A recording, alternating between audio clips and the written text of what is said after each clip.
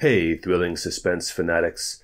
This week's story is one in a familiar setting, but also one that I speculate you may not be familiar with. We all know about Earthsea, Ged, the creatures he faced, but this little-known tale helped to introduce the setting as Ursula K. Leguin was inventing it herself. It's called The Rule of Names by Ursula K. Leguin. Mr. Underhill came out from under his hill, smiling and breathing hard. Each breath shot out of his nostrils as a double puff of steam, snow-white in the morning sunshine. Mr. Underhill looked up at the bright December sky and smiled wider than ever, showing snow-white teeth. Then he went down to the village.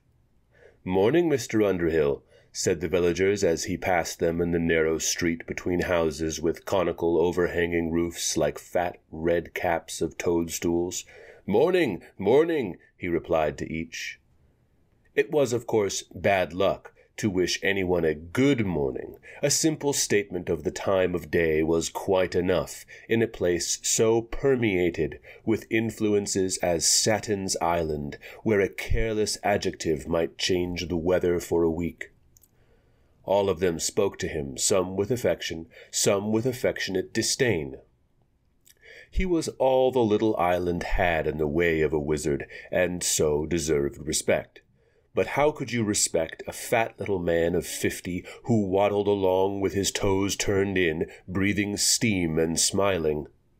He was no great shakes as a workman, either. His fireworks were fairly elaborate, but his elixirs were weak. Warts he charmed off frequently reappeared after 3 days. Tomatoes, he enchanted, grew no bigger than cantaloupes. And those rare times when a strange ship stopped at Satin's harbor, Mr. Underhill always stayed under his hill. For fear, he explained, of the evil eye. He was, in other words, a wizard the way Wall-Eyed Gan was a carpenter, by default. The villagers made do with badly hung doors and inefficient spells for this generation, and relieved their annoyance by treating Mr. Underhill quite familiarly as a mere fellow villager. They even asked him to dinner. Once he asked some of them to dinner, and served a splendid repast, with silver, crystal, damask, roast goose, sparkling Andrade's 639, and plum pudding with hard sauce. But he was so nervous all through the meal that it took the joy out of it. And besides, everybody was hungry again half an hour afterwards. He did not like anyone to visit his cave, not even the anteroom, beyond which, in fact, nobody had ever got. When he saw people approaching the hill, he always came trotting out to meet them. "Let's sit out here, under the pine trees," he would say, smiling and waving towards the fir grove. Or if it was raining, "Let's go have a drink at the inn, eh?" Though everyone knew he drank nothing stronger than well water. Some of the village children, teased by that locked cave, poked and pried and made raids while Mr. Underhill was away. But the small door that led into the inner chamber was spell shut, and it seemed for once to be an effective spell. Once a couple of boys, thinking that the wizard was over on the west shore curing Miss Runa's sick donkey, brought a crowbar and a hatchet up there. But at the first whack of the hatchet on the door there came a roar of wrath from inside, and a cloud of purple steam. Mr. Underhill had got home early. The boys fled. He did not come out, and the boys came to no harm, though they said you couldn't believe what a hooting, howling, hissing, horrible bellow that fat little man could make unless you'd heard it.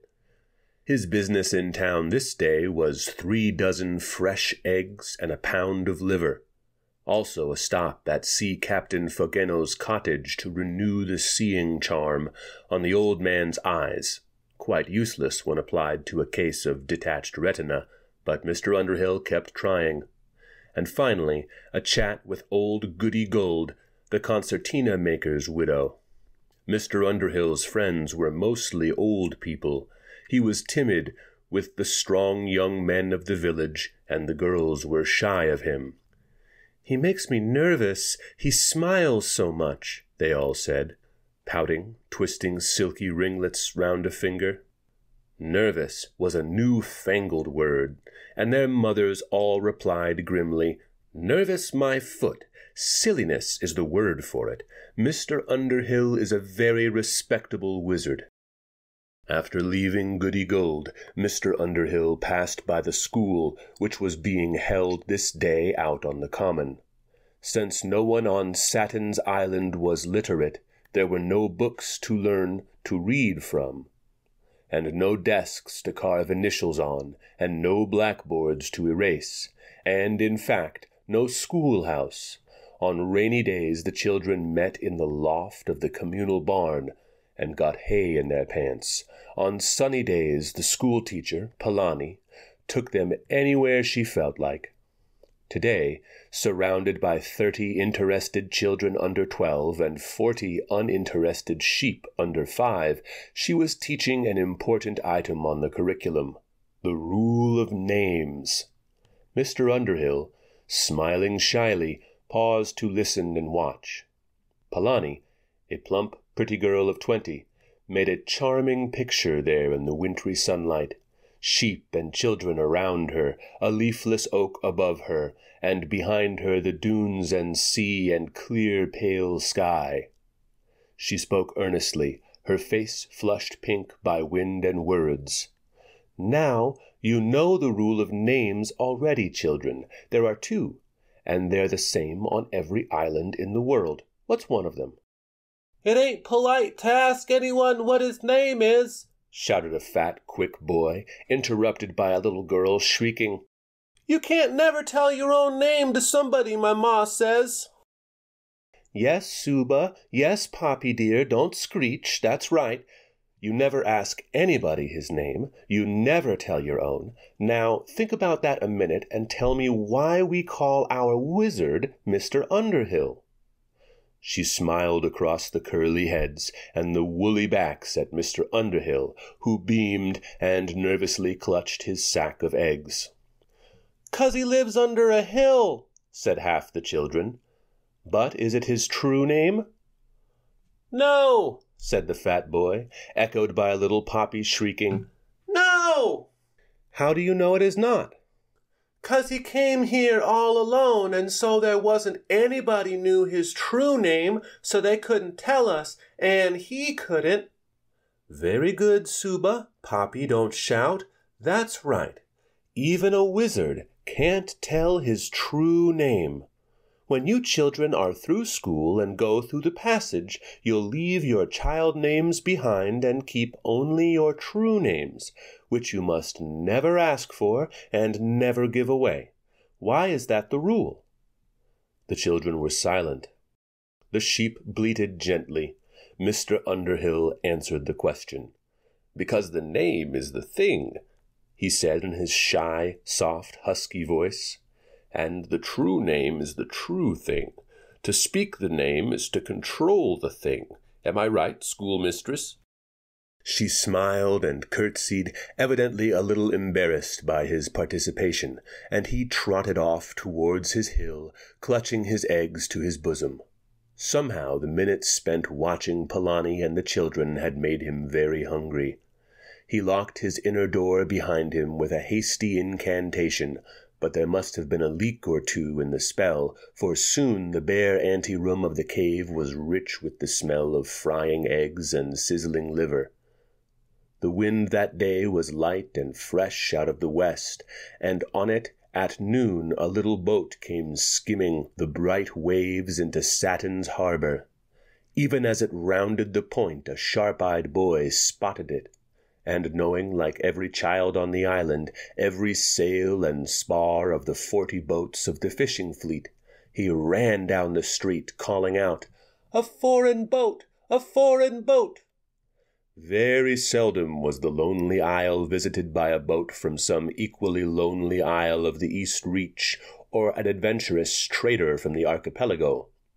but by the time the boat was at the pier, half the village was there to greet it, and the fishermen were following it homewards, and cowherds and clam-diggers and herb-hunters were puffing up and down all the rocky hills, heading towards the harbor. But Mr. Underhill's door stayed shut. There was only one man aboard the boat. Old Sea Captain Fogano, when they told him that, drew down a bristle of white brows over his unseeing eyes. "There's only one kind of man," he said, "that sails the outer reach alone, a wizard, a warlock, or a mage." So the villagers were breathless, hoping to see for once in their lives a mage, one of the mighty white magicians of the rich, towered, crowded inner islands of the archipelago. They were disappointed, for the voyager was quite young, a handsome black-bearded fellow who hailed them cheerfully from his boat, and leaped ashore like any sailor, glad to have made port. He introduced himself at once as a sea peddler, but when they told Sea Captain Fogano that he carried an oaken walking-stick around with him, the old man nodded. "2 wizards in one town," he said. "Bad." And his mouth snapped shut like an old carp's. As the stranger could not give them his name, they gave him one right away. Blackbeard. And they gave him plenty of attention. He had a small mixed cargo of cloth and sandals and peace-weave feathers for trimming cloaks and cheap incense, and levity stones and fine herbs and great glass beads from Venway, the usual peddler's lot. Everyone on Satin's Island came to look, to chat with the voyager, and perhaps to buy something. "Just to remember him by," cackled Goody Gould, who, like all the women and girls of the village, was smitten with Blackbeard's bold good looks. All the boys hung around him, too, to hear him tell of his voyages to far strange islands of the Reach, or to describe the great rich islands of the archipelago, the inner lanes, the roadsteads white with ships, and the golden roofs of Havnor. The men willingly listened to his tales, but some of them wondered why a trader should sail alone, and kept their eyes thoughtfully upon his oaken staff. But all this time Mr. Underhill stayed under his hill. "This is the first island I've ever seen that had no wizard," said Blackbeard one evening to Goody Gould, who had invited him and her nephew and Polani in for a cup of rush-wash tea. "What do you do when you get a toothache or the cow goes dry?" "Why, we've got Mr. Underhill," said the old woman. "For what it's worth," muttered her nephew Bert, and then blushed purple and spilled his tea. Bert was a fisherman, a large, brave, wordless young man. He loved the schoolmistress, but the nearest he had come to telling her of his love was to give baskets of fresh mackerel to her father's cook. "Oh, you do have a wizard?" Blackbeard asked. "Is he invisible?" "No, he's just very shy," said Polani. "You've only been here a week, you know, and we see so few strangers here." She also blushed a little, but did not spill her tea. Blackbeard smiled at her. "He's a good satinsman, then, eh?" "No," said Goody Gould. "No more than you are. Another cup, Nevy?" "Keep it in the cup this time. No, my dear. He came in a little bit of a boat 4 years ago, was it? Just a day after the end of the shad run, I recall, for they were taking up the nets over in East Creek, and Pondy Cowherd broke his leg that very morning. 5 years ago it must be. No, 4. No, 5 it is. 'Twas the year the garlic didn't sprout. So he sails in on a bit of a sloop loaded full up with great chests and boxes, and says to Sea Captain Fogano, who wasn't blind then, 'I hear tell,' he says, 'you've got no wizard nor warlock at all. Might you be wanting one?' 'Indeed, if the magic's white,' says the captain, and before you could say cuttlefish, Mr. Underhill had settled down in the cave under the hill, and was charming the mange off Goody Belto's cat, though the fur grew in gray, and 'twas an orange cat. Queer-looking thing it was after that. It died last winter in the cold spell. Goody Belto took on so at that cat's death, poor thing, worse than when her man was drowned on the long banks. The year of the long herring runs, when Nevy Bert here was but a babe in petticoats." Here Bert spilled his tea again, and Blackbeard grinned, but Goody Gould proceeded undismayed and talked on till nightfall. The next day Blackbeard was down at the pier, seeing after the sprung board in his boat which he seemed to take a long time fixing, and as usual drawing the taciturn satinsman in to talk. "Now, which of these is your wizard's craft?" he asked. "Or has he got one of those the mages fold up into a walnut shell when they're not using it?" "Nay," said a stolid fisherman, "she's oop in his cave under hill." "He carried the boat when he came in up to his cave?" "Aye, clear oop, I helped. Heavier as lead she was, full oop with great boxes, and they full up books and spells, he says. Heavier as lead she was." And then the stolid fisherman turned his back, sighing stolidly. Goody Gould's nephew, mending a net nearby, looked up from his work and asked with equal stolidity, "Would you like to meet Mr. Underhill, maybe?" Blackbeard returned Bert's look. Clever black eyes met candid blue ones for a long moment. Then Blackbeard smiled and said, "Yes. Will you take me up to the hill, Bert?" "Aye, when I'm done with this," said the fisherman. And when the net was mended, he and the archipelagans set off up the village street towards the high green hill above it. But as they crossed the common, Blackbeard said, "Hold on a while, friend Bert. I have a tale to tell you before we meet your wizard." "Tell away," says Bert, sitting down in the shade of a live oak. "It's a story that started 100 years ago and isn't finished yet, though it soon will be, very soon. In the very heart of the archipelago, where the islands crowd thick as flies on honey, there's a little isle called Pendor. The sea lords of Pendor were mighty men in the old days of war before the League. Loot and ransom and tribute came pouring into Pendor, and they gathered a great treasure there long ago. Then from somewhere away out in the West Reach, where dragons breed on the lava isles, came one day a very mighty dragon. Not one of those overgrown lizards most of you outer reach folk call dragons, but a big, black, winged, wise, cunning monster, full of strength and subtlety, and, like all dragons, loving gold and precious stones above all things. He killed the Sea Lord and his soldiers, and the people of Pendor fled in their ships by night. They all fled away and left the dragon coiled up in Pendor towers. And there he stayed for 100 years, dragging his scaly belly over the emeralds and sapphires and coins of gold, coming forth only once in a year or two when he must eat. He'd raid nearby islands for his food. You know what dragons eat. Bert nodded and said in a whisper, "Maidens." "Right," said Blackbeard. "Well, that couldn't be endured forever, nor the thought of him sitting on all that treasure. So after the League grew strong, and the archipelago wasn't so busy with wars and piracy, it was decided to attack Pendor, drive out the dragon, and get the gold and jewels for the treasury of the League. They're forever wanting money, the League is, so a huge fleet gathered from 50 islands, and 7 mages stood in the prows of the 7 strongest ships, and they sailed towards Pendor. They got there. They landed. Nothing stirred.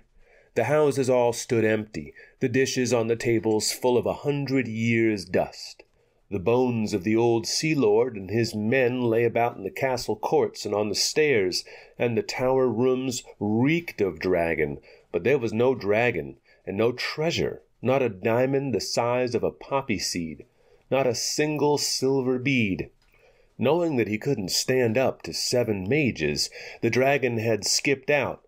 They tracked him, and found he'd flown to a deserted island up north called Udrath. They followed his trail there, and what did they find? Bones again. His bones, the dragon's, but no treasure. A wizard, some unknown wizard from somewhere, must have met him single-handed and defeated him, and then made off with the treasure right under the League's nose. The fisherman listened, attentive and expressionless. Now, that must have been a powerful wizard and a clever one, first to kill a dragon, and second to get off without leaving a trace. The lords and mages of the archipelago couldn't track him at all, neither where he'd come from, nor where he'd made off to. They were about to give up. That was last spring. I'd been off on a 3-year voyage up in the North Reach, and got back about that time. They asked me to help them find the unknown wizard. That was clever of them, because I'm not only a wizard myself, as I think some of the oafs here have guessed, but I'm also a descendant of the lords of Pendor. That treasure is mine. It's mine, and knows that it's mine. Those fools of the League couldn't find it because it's not theirs. It belongs to the House of Pendor, and the great emerald, the star of the horde. Inalkul the Greenstone knows its master. Behold! Blackbeard raised his oaken staff and cried aloud, Inalkil! The tip of the staff began to glow green, a fiery green radiance, a dazzling haze the color of April grass, and at the same moment the staff tipped in the wizard's hand, leaning, slanting, till it pointed straight at the side of the hill above them. It wasn't so bright a glow, far away in Havnor, Blackbeard murmured. But the staff pointed true. Inalkil answered when I called. The jewel knows its master, and I know the thief, and I shall conquer him. He's a mighty wizard who could overcome a dragon, but I am mightier. Do you know why, oaf? Because I know his name. As Blackbeard's tone got more arrogant, Bert had looked duller and duller, blanker and blanker. But at this he gave a twitch, shut his mouth, and stared at the archipelagan. How did you learn it? He asked very slowly. Blackbeard grinned and did not answer. Black magic? How else? Bert looked pale and said nothing. I am the Sea Lord of Pendor, oaf, and I will have the gold my fathers won, and the jewels my mothers wore, and the green stone, for they are mine. Now, you can tell your village boobies the whole story after I have defeated this wizard and gone. Wait here, or you can come and watch if you're not afraid. You'll never get the chance again to see a great wizard in all his power. Blackbeard turned and, without a backward glance, strode off up the hill towards the entrance to the cave. Very slowly, Bert followed. A good distance from the cave he stepped, sat down under a hawthorn tree, and watched. The archipelagan had stopped, a stiff, dark figure alone on the green swell of the hill before the gaping cave mouth. He stood perfectly still. All at once he swung up his staff over his head, and the emerald radiance shone about him as he shouted, Thief! Thief of the horde of Pendor! Come forth! There was a crash, as of dropped crockery from inside the cave, and a lot of dust came spewing out. Scared, Bert ducked. When he looked again, he saw Blackbeard still standing motionless, and at the mouth of the cave, dusty and disheveled, stood Mr. Underhill. He looked small and pitiful, with his toes turned in as usual, and his little bow-legs in black tights and no staff. He never had one, Bert suddenly thought. Mr. Underhill spoke. "Who are you?" he said in his husky little voice. "I am the Sea Lord of Pendor, thief, come to claim my treasure." At that, Mr. Underhill slowly turned pink, as he always did when people were rude to him. But then he turned something else. He turned yellow. His hair bristled out. He gave a coughing roar, and was a yellow lion leaping down the hill at Blackbeard, white fangs gleaming. But Blackbeard no longer stood there. A gigantic tiger, color of night and lightning, bounded to meet the lion. The lion was gone. Below the cave, all of a sudden, stood a high grove of trees, black in the winter sunshine. The tiger, checking himself in mid-leap just before he entered the shadow of the trees, caught fire in the air, became a tongue of flame lashing out at the dry black branches. But where the trees stood, a sudden cataract leapt from the hillside, an arch of silvery crashing water, thundering down upon the fire. But the fire was gone. For just a moment before the fisherman's staring eyes, two hills rose, the green one he knew, and a new one, a bare brown hillock, ready to drink up the rushing waterfall. That passed so quickly it made Bert blink, and after blinking he blinked again and moaned, for what he saw now was a great deal worse. Where the cataract had been there hovered a dragon. Black wings darkened all the hill, steel claws reached groping, and from the dark, scaly, gaping lips, fire and steam shot out. Beneath the monstrous creature stood Blackbeard, laughing. "Take any shape you please, Mr. Underhill," he taunted. "I can match you, but the game grows tiresome. I want to look upon my treasure, upon a Nalkill. Now, big dragon, little wizard, take your true shape. I command you by the power of your true name, Yvod." Bert could not move at all, even to blink. He cowered, staring whether he would or not. He saw the black dragon hang there in the air above Blackbeard. He saw the fire lick many tongues from the scaly mouth, the steam jet from the red nostrils. He saw Blackbeard's face grow white, white as chalk, and the beard-fringed lips trembling. "Your name is Yvod." "Yes," said a great, husky, hissing voice. "My true name is Yvod, and my true shape is this shape." But the dragon was killed. They found dragon bones on Udrath Island." "That was another dragon," said the dragon, and then stooped like a hawk, talons outstretched, and Bert shut his eyes. When he opened them, the sky was clear, the hillside empty except for a reddish-blackish trampled spot, and a few talon marks in the grass.